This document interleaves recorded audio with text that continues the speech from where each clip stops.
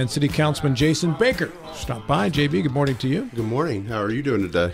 Excellent. Thank you kindly. Thanks for having me. We'll be revisiting, by the way, the Trump indictments at 9 o'clock with attorney-at-law Joe Ferretti, who will be calling in from Georgia this morning. Jason, I wanted to talk to you about Lambert Park, Lambert Pool, because I know we've done interviews with you in the past, and keeping that pool open for the residents of that area has been a key component of some of the things you value in the city of Martinsburg, and now it looks like that's not going to be able to happen. So absolutely, you're correct. There's nothing more important than being able to have some events for kids and places for people to be.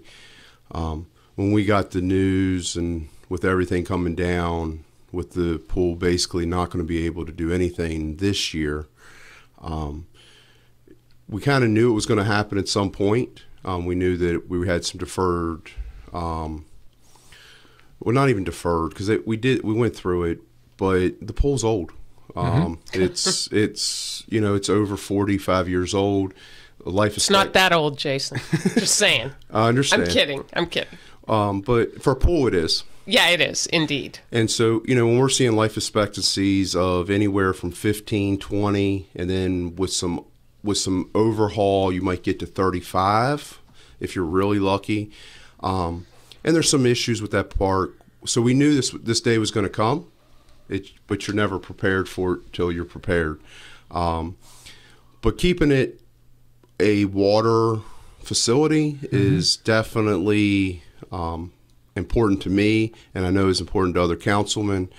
And at this moment, we have gone with our engineering company to get us a plan, to get us some cost associated with it, and everything's on the table. I think we all had different visions of what this is going to be, and we need to see where the costs are. And this is not going to be cheap. This is going to be a multi-million dollar replacement, no matter which way we go. They're part of it because the city has always done really good with being careful with the taxpayers' money. And so during this, we are also going to evaluate what would it take to do an overhaul is the structure even worth doing an overhaul, and similar to what we did at War Memorial, I guess at this point almost 15 years ago. And I bring at this conversation is going to be happening at War Memorial, which most people would be like, well, that just happened. Well, it's 15 years. Time flies. And so this is a major thing. And so, water park has been discussed. There's been talks about a water park plus a 4-foot pool so that you could do some like volleyball, basketball inside the pool. There's talks, with a wave pool area. And those are fun. Absolutely. And also one of the things that I put in there is, well, if it's a water park, I think it needs to be enclosed. Because in our area, we get 3 months of use. And then that facility that we're going to spend millions and millions of dollars on is going to sit there for the rest of the year, 9 months. So that's on the table. There's still the conversation of, what is the cost of a true replacement? Rip all that structure out, put a brand new facility in. And so all that's on the table at this moment. Bill? Yeah, several questions, Jason. One, thanks for coming in. We've been hearing the last 2 or 3 weeks reason for Lambert Park demise, one of which is the water level is high around it. Another one is it's old. Let me mine down a little bit on both of those. Old, what do we mean? Do we mean the concrete is fatigued, the rebar has rusted away, the liner can be replaced? What do we mean by old that we cannot take remedial action on it? And also the same thing with the water level. So the water level doesn't bother me at all. Okay. So I know that Steve Catlett, who has many more years of experience than I do, so I will respect him. But I am in construction, and what was unthought, impossible 20 years ago is not that big of a deal today, and the cost isn't huge. If it's determined that there is a heavy hydroflow of water that is pushing into the pool and causing some of that damage, there's ways of mediating that. And again, we've lived with about 40 years with high water level as well, so that's not new. Absolutely. And in that area, anybody that's from my ward that's in that probably 6, 7, 8 block radius knows that your basement gets wet. There's not as many basements in that area as you're going to find on the other side of town. But I want to go back to the maintenance part, because I think that that's a key.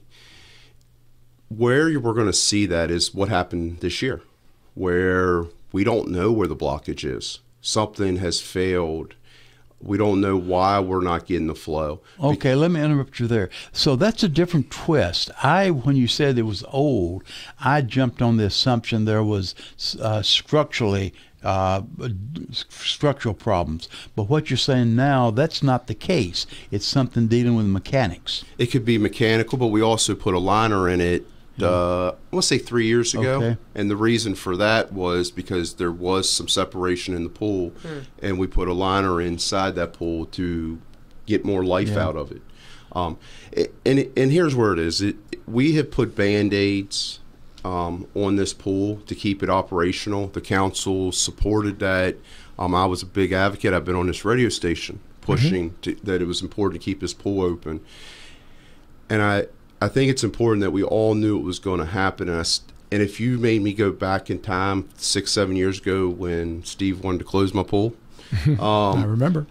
I would have fought the same way and think the same thing. You know, we had a lot of projects that were going on, and financially, I don't know that we could have overtaken it.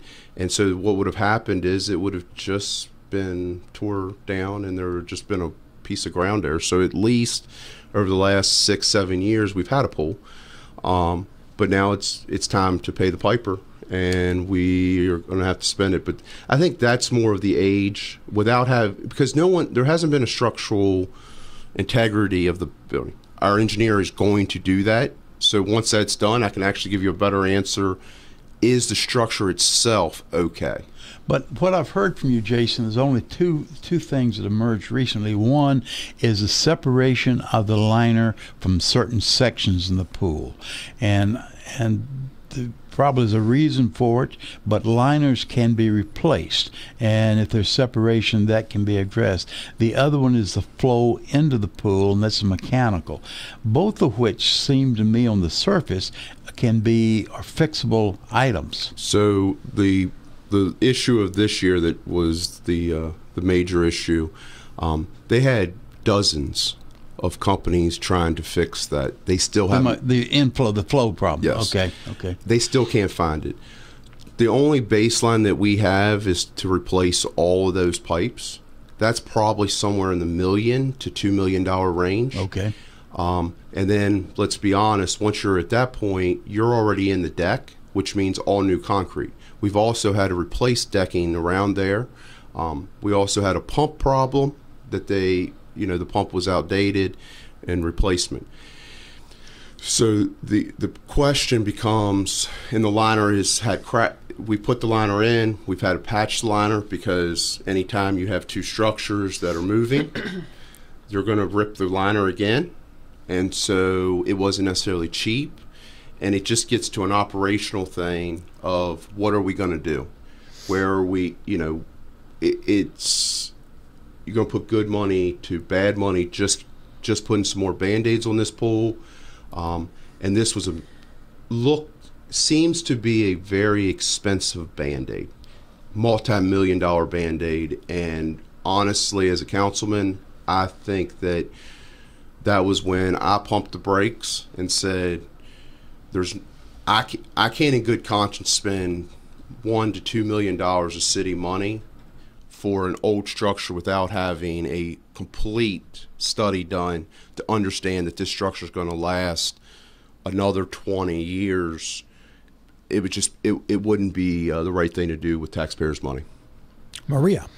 So one of the things when I heard Steve Catlett the other day talking about, obviously the whole thing is going to cost a lot of money, and I heard him speak perhaps a little bit more about perhaps WVU Medicine joining the team, so to speak.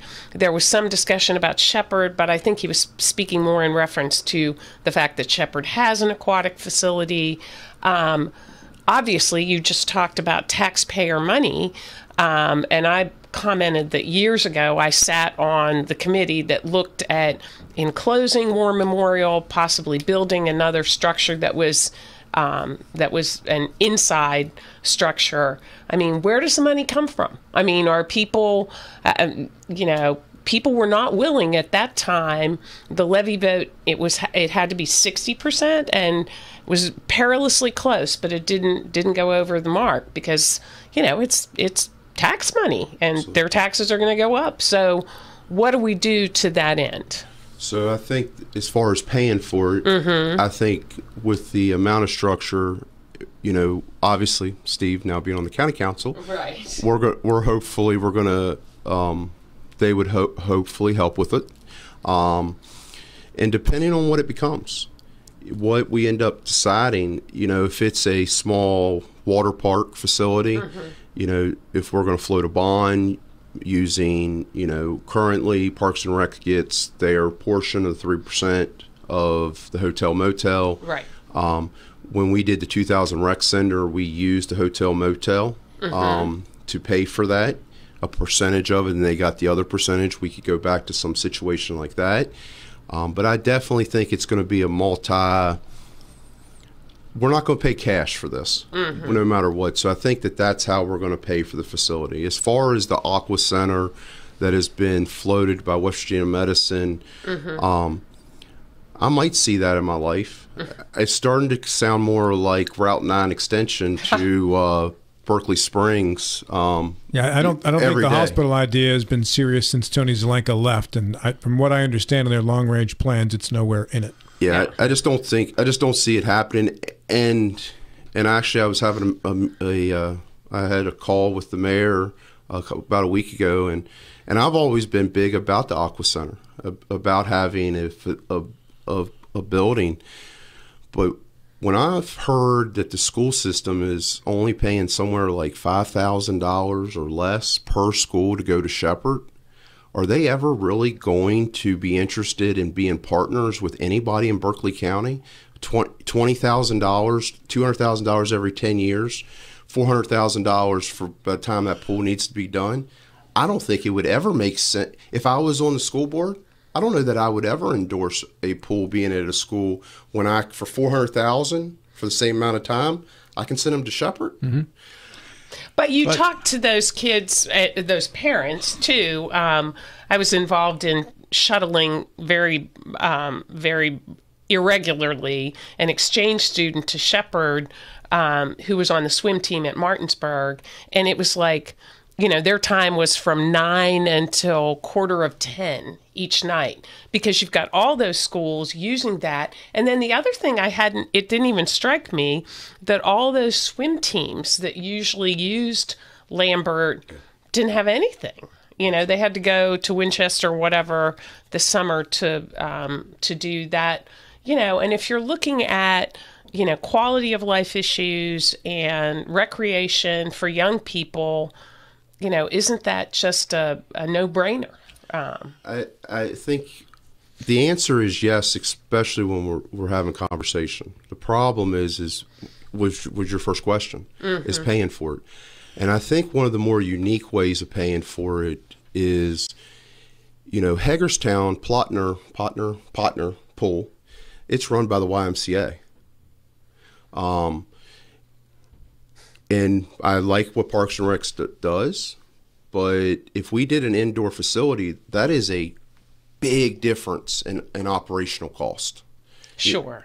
And so who's going to pay for the ongoing? I hear what you're saying. Steve mentioned that yesterday. You're talking a couple million a year, I think. It might be a private-public partnership that makes the most sense. And I know the hospital is weirdly private-public themselves, but a true private company. And I know that the YMCA has had some interest in the Eastern Panhandle. I don't know that it's went too much. I've never really been in the conversations myself. I've just heard from other people and rumors. But maybe there's other facilities out there, and I think everything's on the table to try to get that stuff funded in operation. Are we actively looking? Who is a champion of trying to find a way to fund this problem, or is this kind of around the table group? I think you have a couple of us councilmen that are taking the lead. You're looking at one. Corey Roman's also been one that is his champion for a good facility. But I don't think there's any there's no one against it. Oh, I'm sure it's aspirational at this point in time. It needs to move from aspirational to actual practicality. You mentioned earlier, Jason, that it would not pay for it in cash, yet Martinsburg has, I think, a fairly healthy, robust history of paying for things in cash, such as the police building, which you guys took some well-deserved credit for making that happen. This, to me, since it cuts a wide spectrum of our demographics, all the way from children to seniors, would be something to be very appealing. And I think Maria's right that previously they had it as a levy, and it has to be a super levy with 60%, and that is a heavy lift. But by the same token, again, go back to demographics, you're appealing to a large number of people, and the splash pool to me is kind of a diversion that takes care of a segment of the children, but it does not address the other segments, i.e. the seniors. Oh, I agree with you, but I don't know that you're ever going to. One facility is never going to be able to take care of all the needs. You're going to get complicated, but this is the thing that comes to me, and I go back to putting it inside. If it goes down to whatever we're doing about putting a roof over it, I'd rather spend that money, $8, $9, $10 million for this reason. 3 months a year. I agree. So for 3 to 4 months a year, we have a great park system. We have pools that we can go to. We have basketball courts. We have tennis courts. We have pickleball courts. We have all these things that we have. Then normally here in West Virginia, right about by mid-September, October, it starts getting chilly. And you don't want to be outside. You're definitely not going to want to be in water. And so I think that doing something inside, even if it is a water park facility with a pool, but something that can be ran 12 months a year, that to give these kids something to do other than just at the 2000 Rec Center, which it's public knowledge. We've had some issues in the 2000 Rec Center in the last 6 months. And to give them somewhere else to go, I think's an extra benefit. And if we're going to float a bond, I think that you do it not necessarily for Lambert Pool. We're going to put a pool in and we're going to do this, but it is a bigger project of we want an all seasons recreational facility, stuff that is going to appeal to seniors, stuff that's going to appeal to my son, stuff that's going to appeal who's a teen. You know, right there, we're getting beat up with social media talking about, well, what do they know about teens? Well, I have 2 teens in my house, so I kind of understand a little bit, and I think that's why we would go with that. And I agree with it. I think if you ask the people as a whole, everybody would agree with you that it's having a indoor 12 month a year facility is much preferred. That's the way our nation's going. Our cities are going. We're drifting away from these 2 or 3 months facilities, something that's a year round. So I think everybody would agree with that. I'll come back to the question is, it comes to money. How aggressive are we looking? Is it something that we are just going to be talking about? No. Or is it something that we're going to actually be looking under every rock possible? As long as I'm a city councilman, I will not rest until Okay. there is a water facility back on Lambert Pool's spot. Fair enough. City Councilman Jason Baker is our guest here on the program. So, Jason, a couple questions I have for you on this, just to close it up and wrap up our half hour with you. One, is this a City of Martinsburg financial challenge, or is it a City of Martinsburg, Berkeley County Schools financial challenge? I think it's a City of Martinsburg financial issue that we hope that we can get some help so that we can build a state-of-the-art facility that will benefit all residents of Berkeley County. And can I speak to that? I did set this up as two questions, Bill. Okay, sorry. But I wanted to respond to that question. You can. I promise you will. And then the next part of that is Martinsburg currently has a 1% sales tax in the city. And that created some surplus revenue early on, but now it's been in place for a while. Is all of that money accounted for in a way that none could be diverted to be put toward a project like this? We can always divert. The issue is yes, can we divert $200,000-300,000? Mark Spickler's going to kill me, but probably the answer is yes. But if we get into the point of a $10 million project, it's millions of dollars. Mm-hmm. And yes, we have the 1% sales tax. We've done some projects with it. We've been busy. And, we paid cash for the police station. We paid cash for the city hall. I agree with those decisions. I think that is smart government. It's the right government. We have the walking path. We are going to extend that walking path out to the Lake baseball Thomas. field. No. Lake Thomas. That's the other piece. Lake Thomas is on the thing. Our city has been ultra aggressive on major projects. The underpass, that people, I think they want to see what's next. When I tell you that we don't have those reserves. Mm-hmm. Because we've paid for this stuff, and I think that the avenue is going to be more. We're going to have help from outside people, or we do a private-public partnership somewhere in that ways, or it's going to be a bond. I truly think those are the three things. Or, and I don't want this, you're going to put it in a pot until you get enough that you can actually do something. And that maybe is 2, 3, 5, 6, 10 years, and that's not okay. And the price tag keeps going up every year with inflation. Yeah. Go ahead, Bill. Yeah, Jason, you mentioned something about the county and the city. There has been a history that the city has looked to the county for partnership when they need financial support.